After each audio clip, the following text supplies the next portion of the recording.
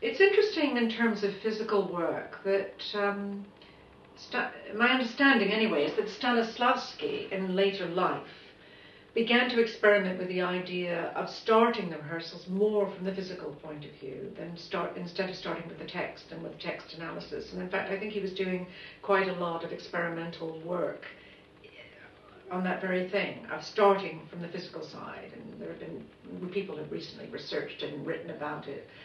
And I know I personally, when I was trying to be an actor, I used to get very bound up when everything was about talk and ideas. And it was only when I discovered physical theatre and physical exercises that I felt really released. So I've really been interested in that idea that maybe the way into a text is to look at things physically first.